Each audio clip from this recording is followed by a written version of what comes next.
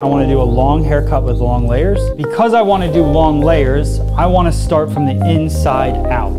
I want to go interior to exterior. Why I want to do that is because I want to know how long this piece is going to be. I can always blend it into the bottom, but if you start in the bottom and you start layering up and then all of a sudden the layers are shorter than you wanted, then you've messed up your execution, what you wanted to do. The next thing we need to break down, I need to know my horizontal line.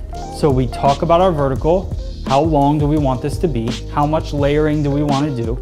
And now where do I want to move the weight side to side? Do we want her to have rounded looking layers that go around the face or around the head this way? Do we want it to be more balanced in the back like this? That would give me weight towards the edges, towards the corners here. I don't want to have weight in the corners for this cut, so we're going to be moving in a circular motion around the head shape, and we're going to work pie shaped sections till we get to the corner here. Same thing, 1 to 2 to 3 to 4. There's literally two things to think about. There's how much do we want to graduate or layer? So graduation is anything below 90 degrees. So if I've got this held out from the head shape here, I'm at 90 degrees. All this is layered. So we are going to start with the vertical section in the back.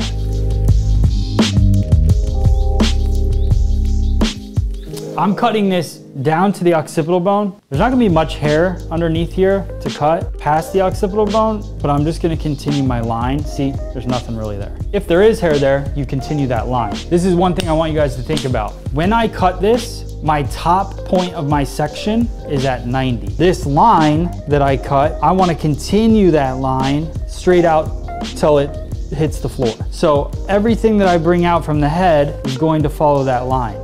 That's the line that I chose for this haircut. So I'm gonna pivot here, grab section 2, and I'm going to bring section 1 over to section 2. So I bring this up, got that entire section 1 in my hand, and I come across and I cut. I'm combing the old section, the guide, toward the new section. That will just ensure that I'm pushing the guide in the right place. Section 1 over to section 2's place. You cut section 2, drop them off at home. Section 2 then goes over to section 3's place, and section 1 gets dropped off. So here, section 1 stays back. Now section 2 goes to pick up section 3. So we bring section 2 over to section 3's house. Go through and we cut. And now I'll recomb to then grab tension again. Now we drop section 2 off at its home, and 3 goes over to 4's. So at this point, you should be basically right behind the ear over top of your section and continuing that line. So that line stays the same angle. So that is the left side.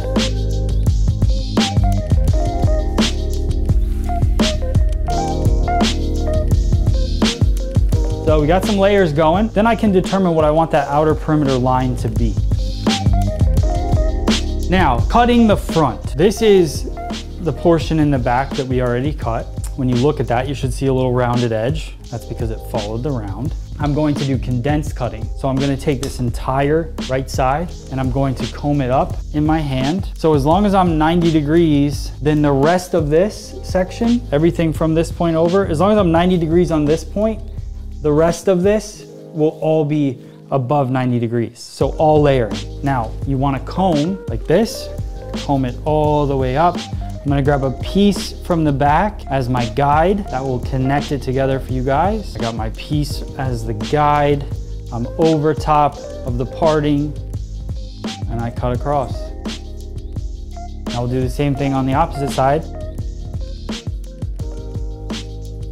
Now what I want to do, what I would have my guests do is lean their head forward, kick all this hair kind of forward, bring a little life into that root, just a little, shake that. But I have her flip her hair back